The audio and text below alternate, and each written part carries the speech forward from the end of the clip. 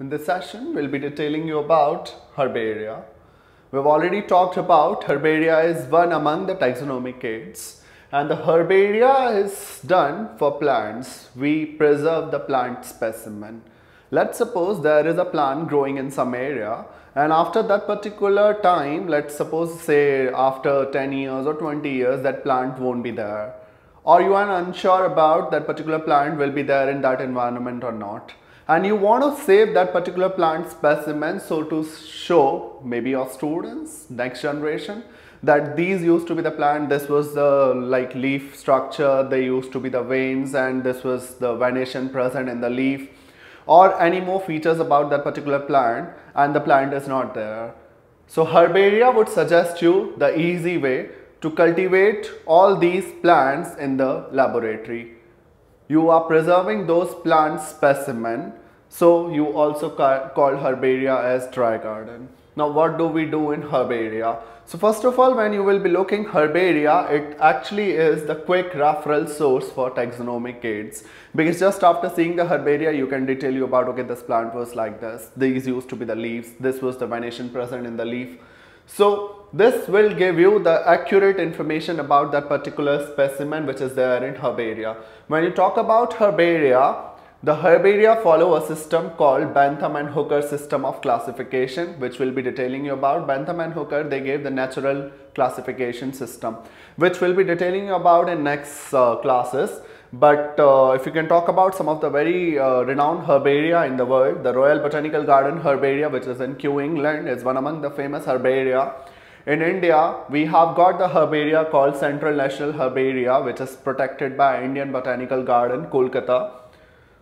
If we can talk about herbaria preparation, you can see some of the herbaria. So herbaria is something like the chart preparation you must be doing in your earlier classes in the schools. You take the chart paper, you present some images on that, and then down you put a label that this herbaria or this particular chart paper is of this particular place, this particular organism, and then you give the details about it.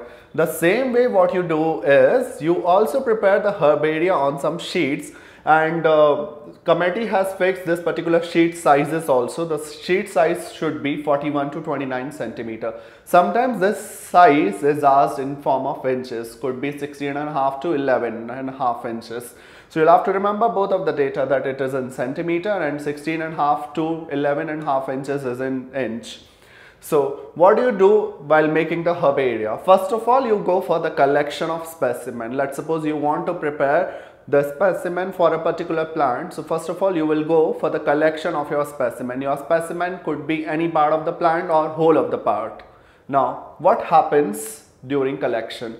So when you go for the collection, you basically take care of few things. What are these things? The plant should not suffer from chlorosis. Chlorosis is a disease where leaf turns yellow.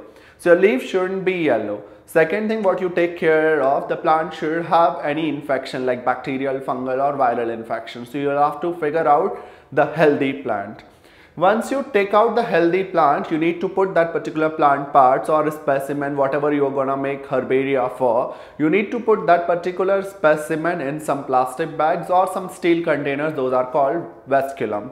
When you collect those plants, you bring them to the laboratory and then you help in drying. What do? You take the sheets, say maybe newspaper sheets or any paper sheets. Now put all those plant specimen onto that particular paper sheet, so that excess water, the plant may contain excess water, so excess water has to be removed from that particular parts.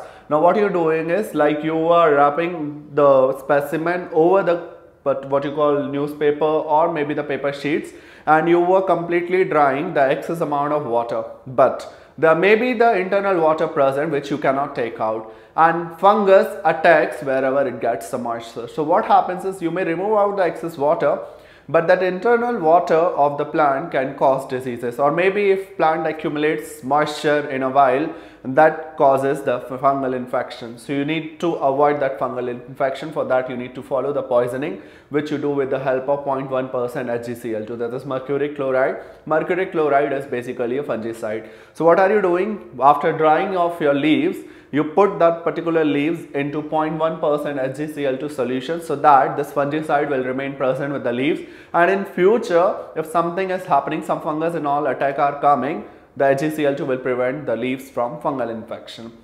After that, you will be mounting your specimen over the sheet. I have already told you the size of the sheet, which is 41 by 29 centimeter. Now you maintain that particular sheet, put particular label, that label will be coming on later.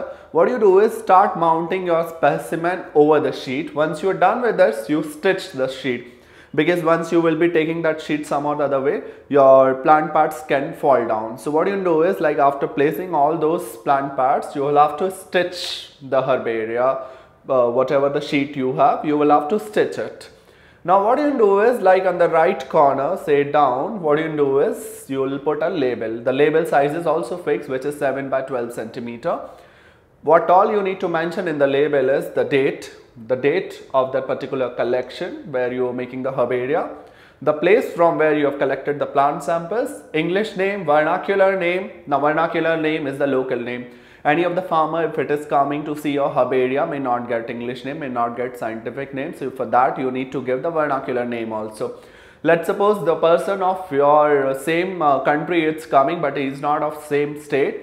He may not recognize the vernacular name. For that you need to mention the English name also. But let's suppose some non-English speaking person, someone from Spain who speaks Spanish and doesn't know English, you need to mention the botanical name of that particular plant also. Apart from that, you also mention the family of the plant and the name of the collector who has collected. So that this will give you the quick referral source. Okay, this particular plant is of this. Next session will be detailing you about botanical gardens.